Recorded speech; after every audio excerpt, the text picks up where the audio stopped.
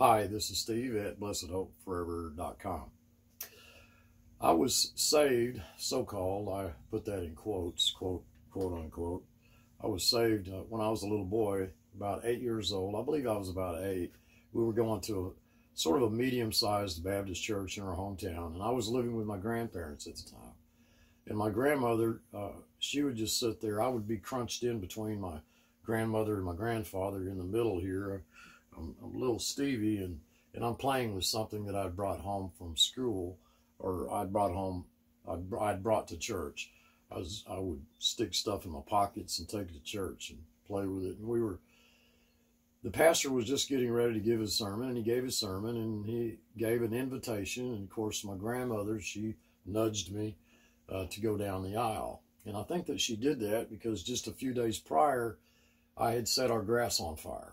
And I was out there with my little tiny cowboy boots, and I was trying to stomp the fire out, because it caught the whole grass on fire. I'd been playing with matches, and she had to call the fire department, and the fire department came, and they put us in the newspaper. They put little Stevie in the newspaper that night, talking about how that I had set my grandmother's house on fire, and after the fire department had left, come and gone, she set my butt on fire. And I remember giving my life to the Lord at 8 that Sunday morning, but as soon as I left the church, I never gave Jesus another thought for about 12 to 15 years. I did get baptized that Sunday night and joined the church. I was now officially a member of the church at the tender age of 8, and I was the only one baptized that night. They had the baptismal all lit up, behind the choir and everything. It was a pretty blues scene, with water and everything. The lights were down dim, and the preacher, he baptized me, and of course, I didn't quite understand any of that, any of what was going on. As I said, when I left the church, I didn't give Jesus Christ another thought for at least 12 years, 15 years, maybe 8. I don't know exactly how long. It was a long time, okay? And things just kind of went wrong in my life, and I just kind of wondered at times, well, maybe, I just didn't quite do something right, or maybe the preacher didn't baptize me right, but because nothing stuck. Of course, I have to say today that there's sort of two sides to that picture. One is that there's absolutely nothing wrong with what I did, and there's nothing wrong with what my grandmother did. And bless her heart, and bless her soul, she wanted little Stevie saved.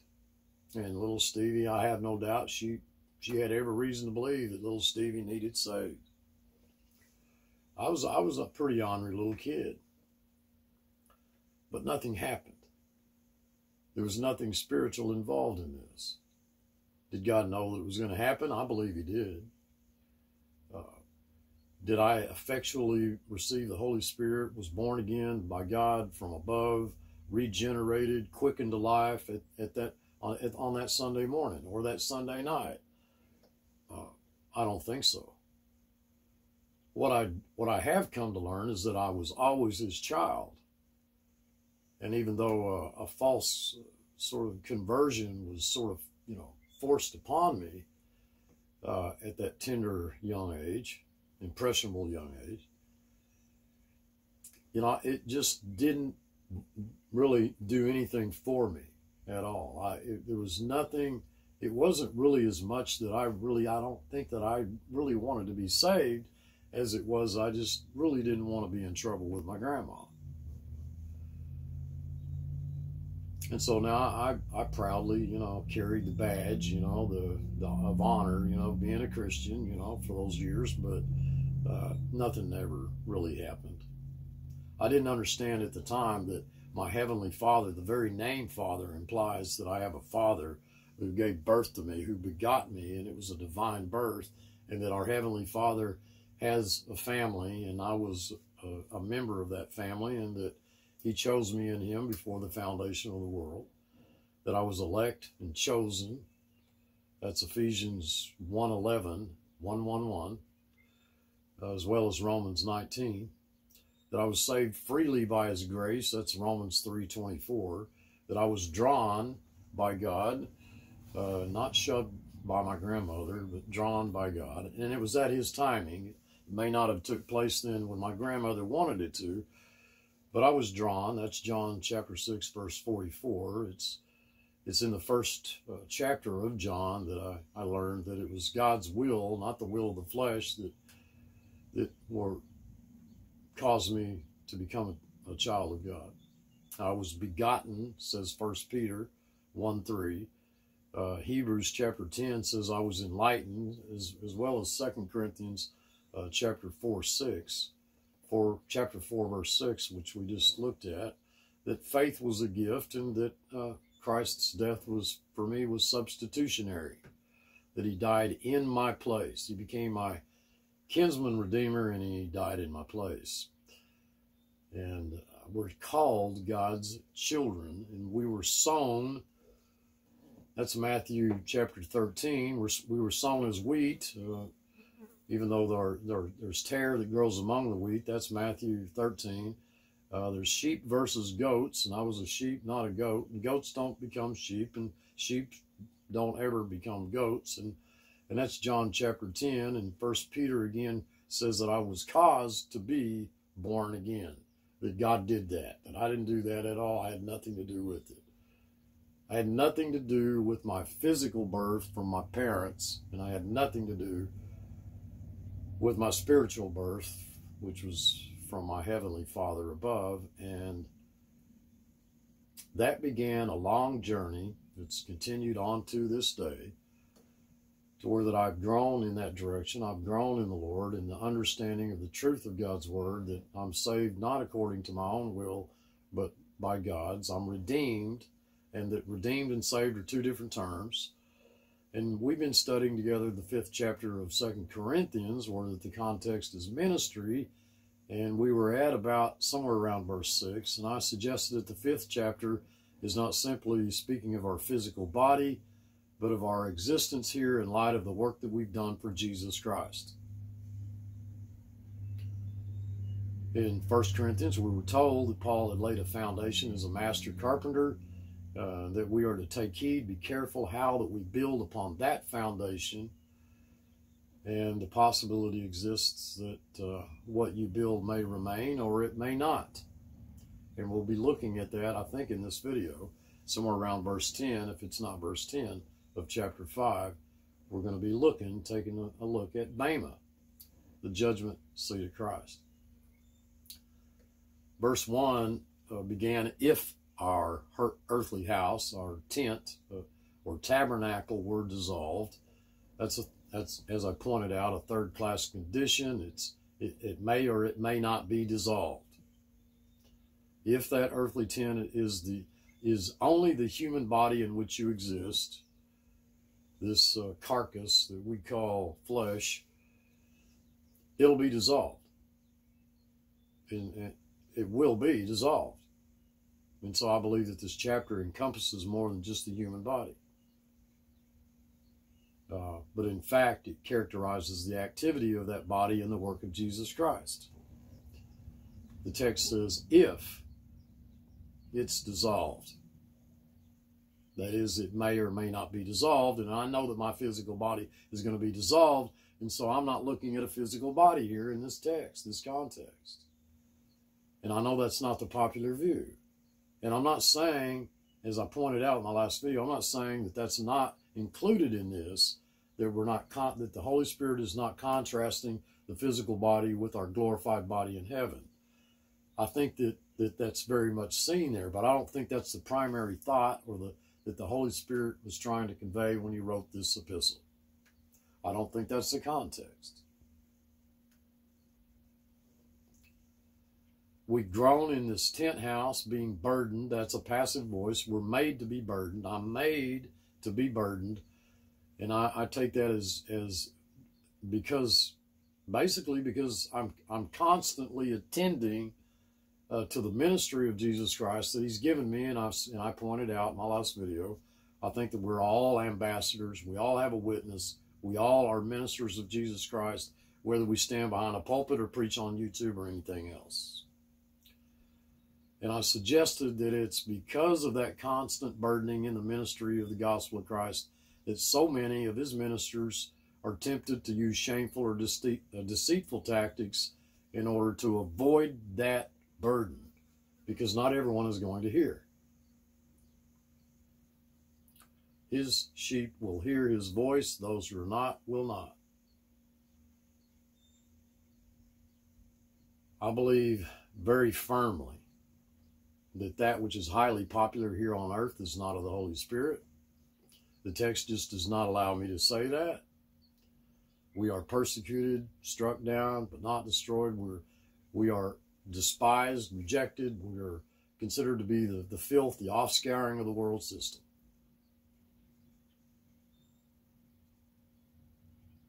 He may work in the lives of some who are in that sort of environment, but the true faithful ministry of Christ is one of being burdened, of despair, of being rejected, cast down, and so forth. However, our desire in verse 4 is not that we'd get out of this. That's not what, I'm pretty sure that's not what that's saying. It's not that we'd get out of this, to be delivered from it in the sense that it just wouldn't be that way anymore. But rather that this particular life we now live might be swallowed up by the life. And I believe that to be the life of Christ, not in glory, but now. So that's the ultimate aim of our ministry. Paul says in Philippians 3 that I may know him and the power of his resurrection and the fellowship of his sufferings, being made conformable unto his death. And so our groaning is not that we wouldn't have this burden. I just believe that the burden of the 4th verse is that my work will remain and not be burned up at Bama. Because that's where we're headed in our text. So I think we're around verse 6, the present text, verse 6. Therefore, and what's the therefore? Well, the therefore says that based upon all this that's been previously said, we are always confident, in the words courageous, knowing perfectly that while we are at home in the body, we are absent from the Lord. And if you want to take that as contrasting our physical body with our glorified body, that's fine. You go right ahead. I'll love you anyway, but I'm not going to agree with you. I'm not going to say that doesn't include that, but what I am going to suggest very strongly is that it's not limited to that. And that there are sort of layers to Scripture, just like an onion. There's layers that we can see where there's maybe multiple meanings in the verses. While we are at home in the body. Now, what does that mean? Well, that means, Steve, that means that while we're here on earth in this fleshly body. Well, maybe so. I don't think so. Not according to the context. I think that there was a time in my life here where that I was at home in the body. I was at home in the body. I was resting. I wasn't working.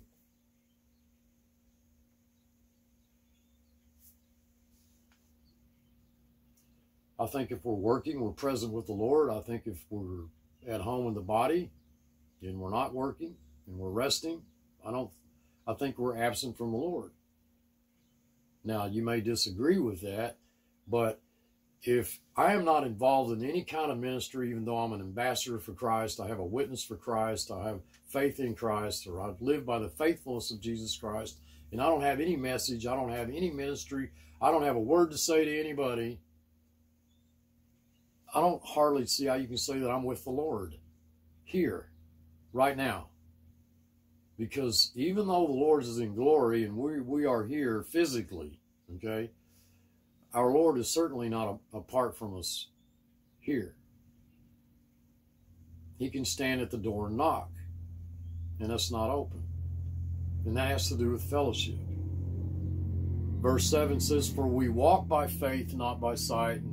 And right away we want to think, okay, well, that faith's got to be talking about our faith. We walk by our faith. And I thank God, folks, that we don't. I'll just say it just as plain as that. If I was walking according to my own faith, when my own faith not only can but does fail at times, and I don't have all faith. Well, okay, Steve, that's just talking about you just walk by the faith that you have. Well, maybe that's true. But let me tell you something. 2 generations ago, just 2 generations back, go back 2 generations, and anytime any Christian in this country, the United States of America, just about without exception, every Christian who read that verse looked at that faith as the faithfulness of God first and foremost. Before anything else, before they even began to entertain any thought, any idea in their minds about their faith in God, they read that and they understood, they realized that there was a foundation of truth supporting the faithfulness of God in the believer's life. And then from there, then they went on to talk about their faith. And when you talk about your faith and the faithfulness of God, your faith, your belief, your trust in the faithfulness of God, ultimately it comes to the life that we live by the faithfulness of God, not by our own faith, because our faith will fail. And our faith is weak, and we don't have all faith. We can't live by something as incompetent and inefficient as our own faith. I'm going to take that as being that we walk by the faithfulness of God, not by what we see. And what is it we see? We see a lot. We see a lot. Our eyes are very open, and our eyes are perceiving, constantly perceiving the things that take place not only around us externally, but all of that which occurs inside us internally.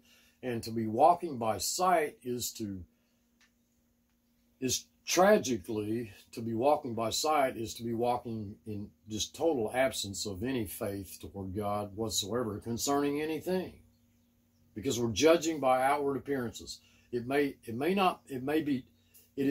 can be very well be true that what we're looking at doesn't confirm what we believe, but what we believe is true, whether what we see outside or externally, whether that tends to confirm that or not. We can't make that judgment. We can't make that assessment.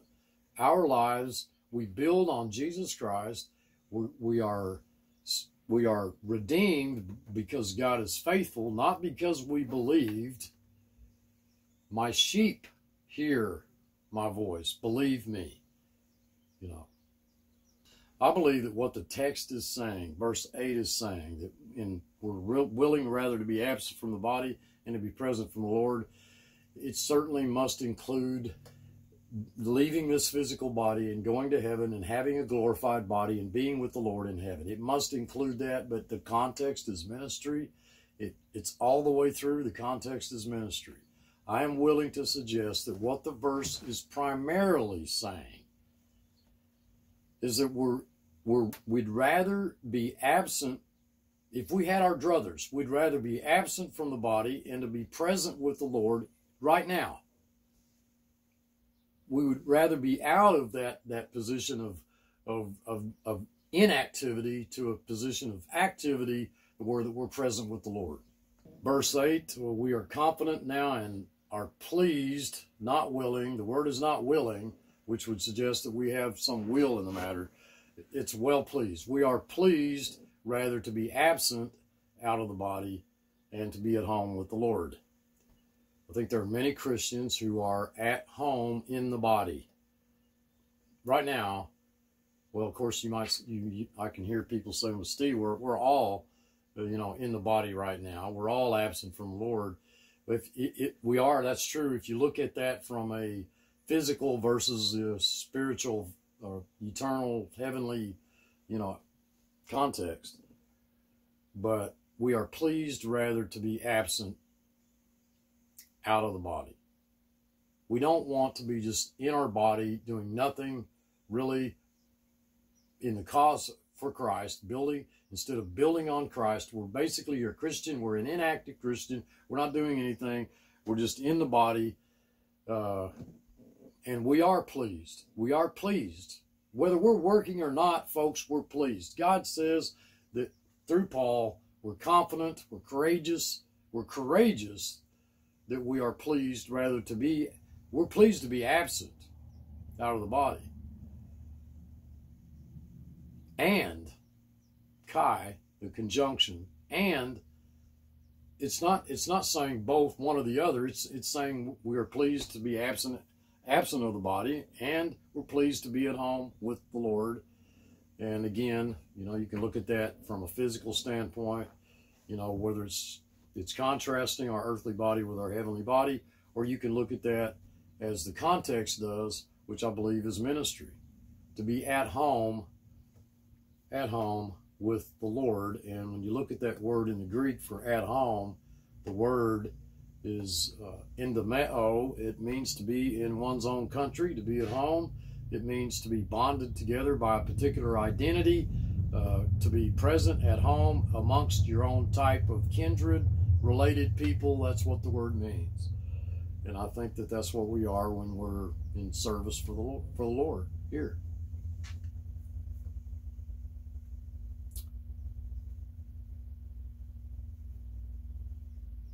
Therefore, we also are ambitious, and that word is a compound word. This is verse 9, where ambitious is what the text literally states. It's from a compound word. It's from phileo, deep brotherly affection, deep affection, and the word honor. Those two words are paired together. It is a very deep, affectionate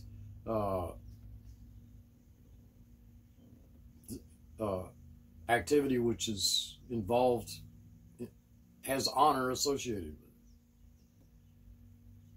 So we are ambitious, whether being at home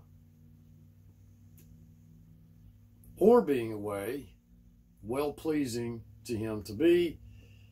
And of course, there's where I pointed out, I think I might have pointed out in my last video, that it doesn't seem to make any sense to take this as our physical body if we're looking at going to heaven and having to be being involved in some activity in glory where that we are either well-pleasing to Him or we're not.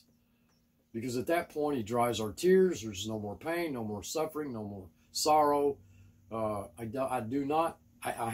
is impossible, folks, for me to take this as contrasting our physical body with our glorified body when it says that we are ambitious, whether we're here on earth or in heaven, we're ambitious to be well-pleasing to Him. I don't think that we're going to be striving to be well-pleasing to Him in glory.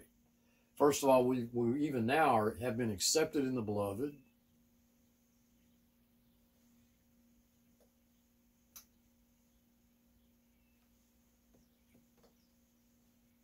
And we get to verse 10, for we must all appear before the judgment seat of Christ. Everything is building up, pointing to, it has the bema, the judgment seat of Christ, in view as we go through these verses in chapter 5.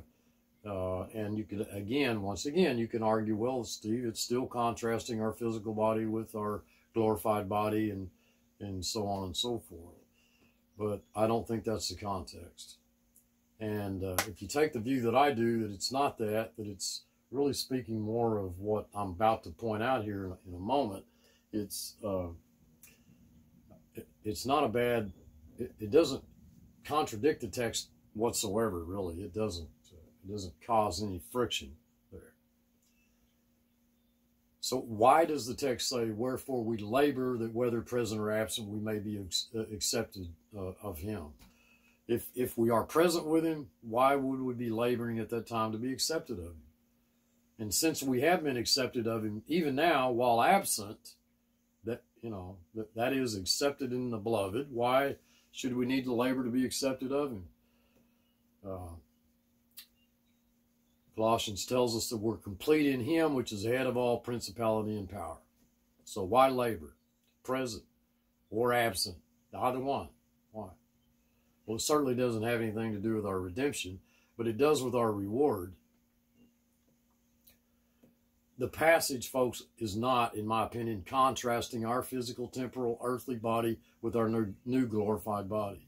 though it may likely include that. I think at home in the body and being present with the Lord is saying that whether we are working or resting, we may realize that we have been accepted of Him. There are many truths that and I've explained this in other videos, there are truths that are positional truths. And then there's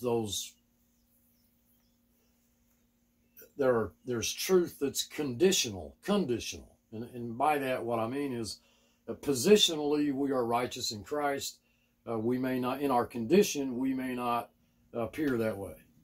And that's a good example of what I'm talking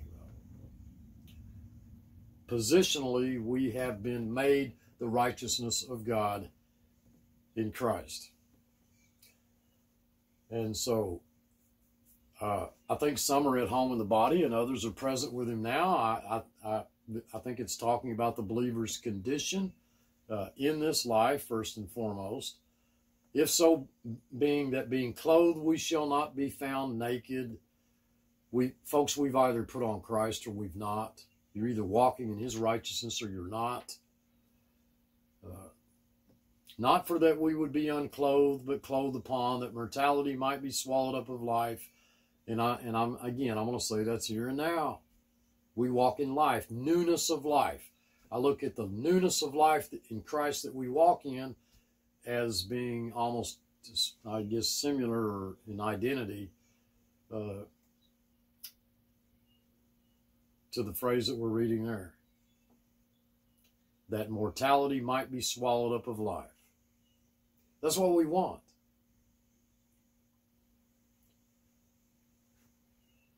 That's what we want. I just do not believe glorified heavenly bodies in glory is the primary subject of the chapter. You know, that God is simply saying through all these verses in the context of ministry, all He's really saying is look, you know, it'd be a lot better if you was with me than down there. And that's true. And I'm not saying that is not. I'll never argue that it's not better to be with the Lord than here. I think verse 9 is a dead giveaway, verifying that the subject being discussed cannot be our glorified body. Wherefore we labor that whether present or absent we may be accepted of Him. And that word labor means the word labor there in verse 9. If you look at the Greek, it's ambitious. It's from phileo, affectionate love and honor. So were you, most likely at one time. Maybe some of you still are. I don't know how many people have look at this the way that I do. I can tell you that I haven't saw anything in the literature that looks at this as is in the present and in the context of ministry.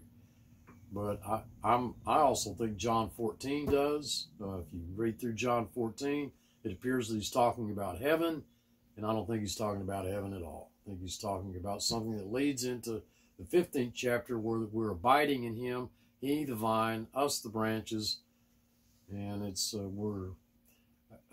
we abide in Him. There is in my Father's house are many abiding places, says the text in John 14. English has translated that mansions, and God knows what all people have done with that verse to make it seem like we're going to have a big palace like, you know, a big mansion like Mar-a-Lago or whatever, you know, like the Vatican or something in heaven. I don't think that's what it's talking about at all. I think it's saying that we are ambitious, whether at home in the body, that is resting, or present with Him, working, we are accepted of Him.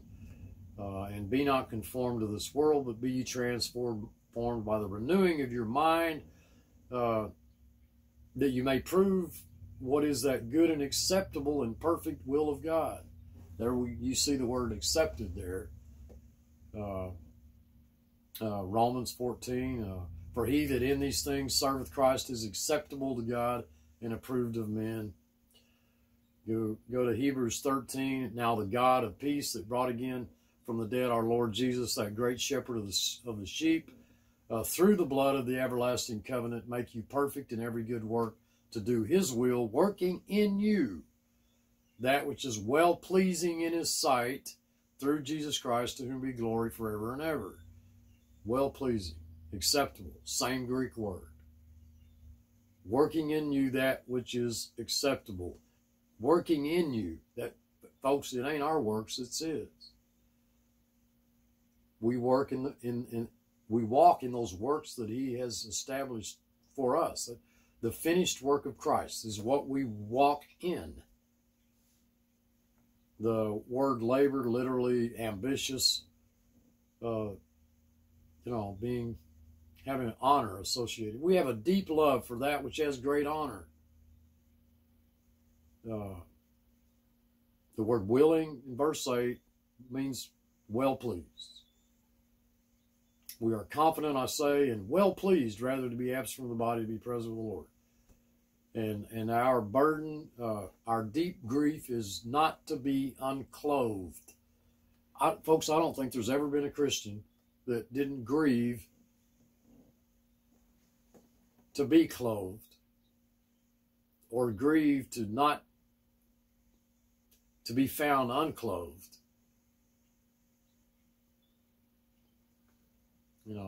I don't think there's ever been a Christian that didn't grieve to be clothed. A deep burden to be clothed. It's just that most use law to try and clothe. No believer wants to be found naked, unclothed, standing in his own righteousness. Now, I understand there are many who are not aware of the fact that there's even a difference. But once you come to understand that we don't live by our own righteousness, we live by his, I don't think that you want to be found naked. And the context is bema. I look at naked, unclothed. I look at that as wood, hay, stubble. I look at the clothed as gold, silver, precious stone. But I don't look at it as this.